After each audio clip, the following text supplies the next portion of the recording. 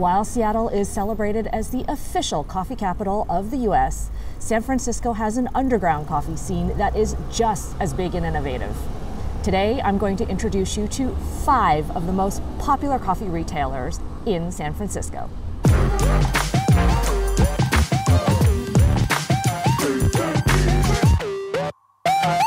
According to an SF Chronicle article, San Francisco has 8.4 coffee shops per every 10,000 residents. That's only slightly second to Seattle. Many of them are homegrown, independent shops in the third wave flavor. This is where roasters source green beans directly and they eschew all those frou-frou drink ingredients in pursuit of unvarnished coffee flavor. Some might call it craft coffee. The first wave were the mass coffee producers like Sanka and Folgers, and the second wave were the specialty coffee bars like Peet's and Starbucks. A few quick words on my criteria. In order to make it on this list, it had to, number 1, have somewhat of a household name within San Francisco, and number 2, have enough retail outlets in order to be easily accessible. There are definitely a ton of independent retailers that some would argue have much better coffee, but we'll save those for another list. Okay, I'll start with the 2 more mainstream brands that have gone national recently with the help of VC backing. Philz was founded in 2002 by Phil Jabber as a corner counter in his health food store in the Mission. 16 years later, it's still one of the more popular San Francisco-based coffee chains with 47 locations in the Bay Area, Sacramento, Los Angeles, San Diego, and Washington, D.C. It's still family run with Phil's son, Jacob, as CEO, and it's also Facebook founder Mark Zuckerberg's favorite coffee shop. They even have a Philz outpost on the Facebook campus. They source over 30 different types of beans from all around the world, roast them on site, and make their own special blends. What they don't have, however, are espresso blends. No espresso machines. Phil's claim to fame are their awesome baristas who customize each cup of drip coffee to your own personal taste. The most popular drink here is the Mint Mojito Cold Brew. It's got fresh mint muddled into the bottom. That's delicious, and it tastes a little bit like mint ice cream in a cup. The way to order this is sweet and creamy. Philz uses this very rich and heavy cream that tastes like it has some buttermilk in it and is very heavenly and addictive. For coffee purists though, you might prefer the higher end, full-bodied Jamaican Blue Mountain or the medium-bodied Tesora Black. There are 47 locations in total, 14 in San Francisco. Blue Bottle is named after the infamous late 1600s Blue Bottle, which was the first cafe of its kind in Central Europe. The modern version was first opened up by James Freeman in Oakland in 2002, and it has now since expanded to over 60 locations worldwide and was acquired just last year by Nestle. This is the most trendy coffee retailer in the Bay Area right now. Their basic concept comes from Japanese craft brewing methodology, where the bean is roasted, ground, and brewed within a 48-hour period. And they only use beans at their peak ripeness.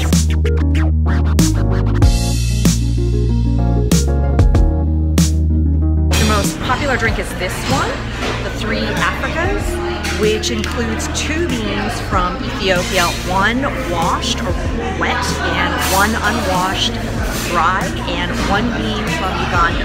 And it's got a very rich chocolatey flavor to it, complexity, very clean taste. So it's pretty popular with everybody. But they're not always pouring it, so you're gonna have to go with whatever they got at the moment. Today, the pour over is the Rwanda Nyanza Iwaku from the Iwaku region of Rwanda. It is single source, and because there's such little water in the Iwaku region, they have a very small washing station, so there's a very limited and small batch of these. What they're mainly growing in this region is the bourbon coffee bean, which is much darker and heavier. Very nice. It's supposed to have notes of lemongrass and nectarine. Definitely I can taste the lemongrass, not so much the nectarine. It's for sure not a fruitier coffee, and it's got this really smooth and creamy rounded finish to it, which I love. On a hot day, try their New Orleans-style chicory root coffee blended with whole milk and cane sugar. There are 60 locations, 9 right here in San Francisco. The next 3 are still exceptionally well known in SF coffee circles, but smaller and more local in reputation. Sightglass was started in 2009 by brothers Justin and Jared Morrison. They named their shop after the sighting or viewing glass on their very first vintage Probat roaster. This is also central to their philosophy, which is transparency about the provenance of each cup of brew at every stage. The roastery is open to the public, and customers are welcome to step up and see the roasting in action, talk to the baristas about sourcing, and also catch educational videos and events about the brewing process. This is their first and flagship store in Soma. It started out as a warehouse for their beans, and the Morrison brothers had an old cart with a couple of Chemexes and an old espresso machine out front for customer tastings. Now it features a roastery, an espresso bar, a retail area, and an affogato bar upstairs. Their affogato is a single origin espresso poured over artisanal ice cream made in collaboration with Portland-based Salt and Straw. Ingredients for the ice cream are sourced right here in Northern California.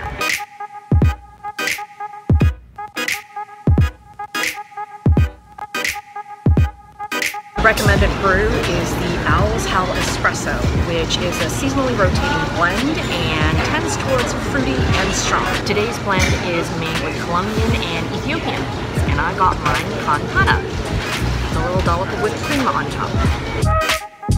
Sightglass lists notes of honey, berry, and chocolate-covered cherry, and it's all that, except I find the taste to be much milder and well-balanced. More so than the classic espresso. Plus, without a little water, the panna is great to cut the acidity a little bit. In general, people like it because it's a very well-rounded, versatile, good afternoon pick-me-upper. Another popular drink is the vanilla cold brew, which starts with the cold brew and adds in vanilla bean paste, some agave for sweetness, and either some whole milk or almond milk in part. There are 5 locations in San Francisco.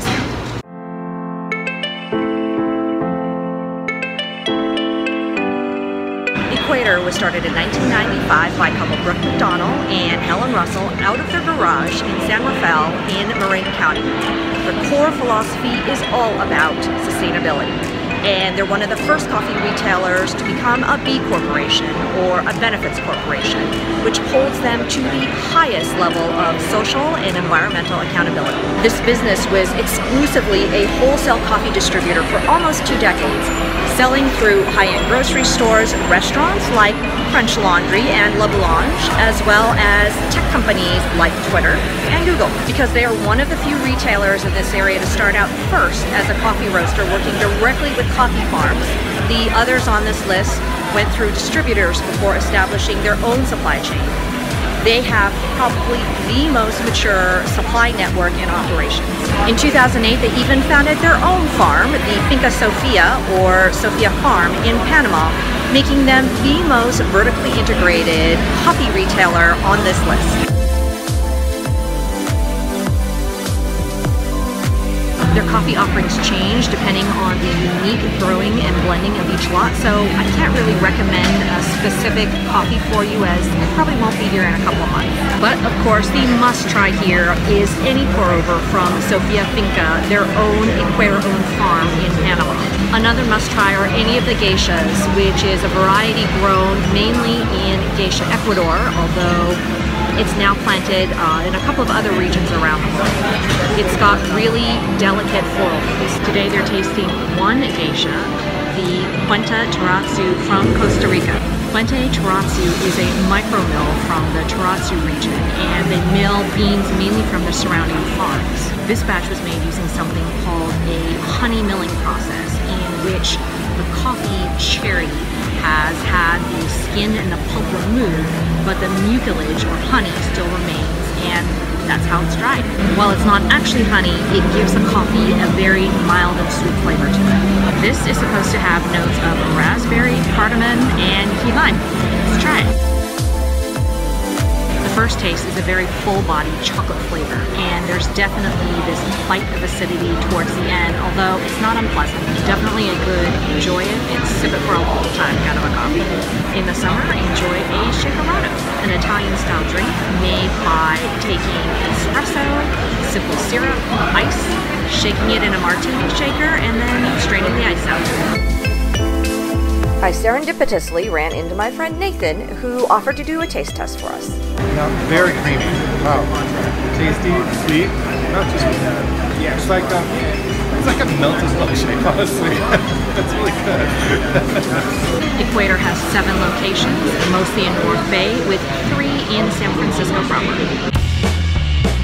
Ritual was started in 2005 on Valencia in the Mission by Eileen Hassi Rinaldi and her partner Jeremy Tooker. In 2007, Hassi Rinaldi bought out Tooker, and he went on to open up another very iconic San Francisco coffee shop, Philz Coffee, just down the street.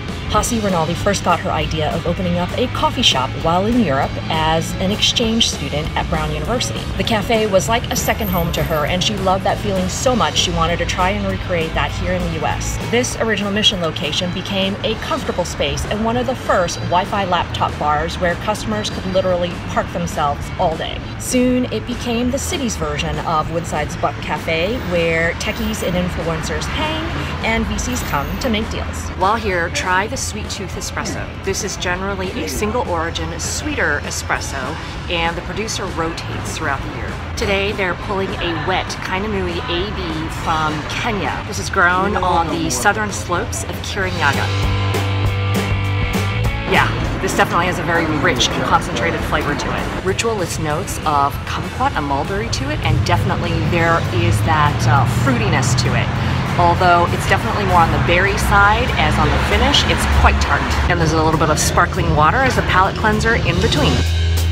If iced is on your mind, head over to their Bayview location for the exclusive Cherry Bomb, the classic cold brew poured over Fever Tree Tonic, sweetened with cherry syrup, and topped with a maraschino cherry. Ritual has 6 locations, 5 in the city and 1 in Napa. Hope you found something on the list for your next caffeine fix. If you live in San Francisco, what's your favorite brew? Leave me a message in the comments down below. Thanks for watching, and until next time, peace out.